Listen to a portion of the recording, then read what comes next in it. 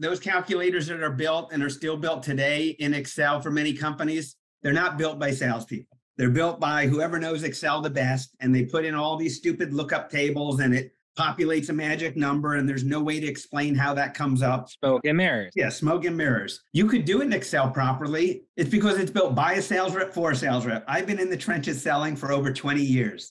I know what reps can do. I know what reps can't do. And I know what prospects will understand and what they'll push back on. So I think it's just my approach in how I build these things out.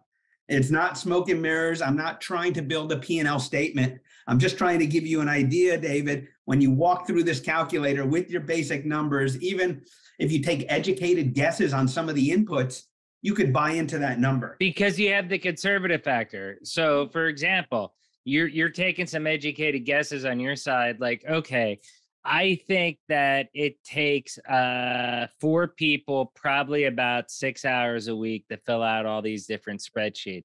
In reality, maybe the average is actually 3, but that's okay because you've overestimated a little bit. And then again, let's just put a 20% conservative factor in there just to kind of cover the buffer zone basis.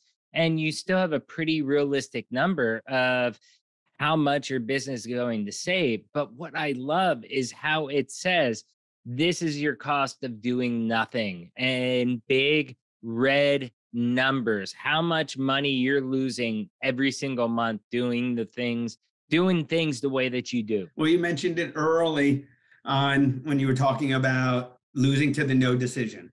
And the reason you lose to the no decision is the prospect did not see enough value in what you showed them, or there's no compelling event. So being from a salesperson's point of view, you have to show them A, what it's costing them, B, and try to create that compelling event.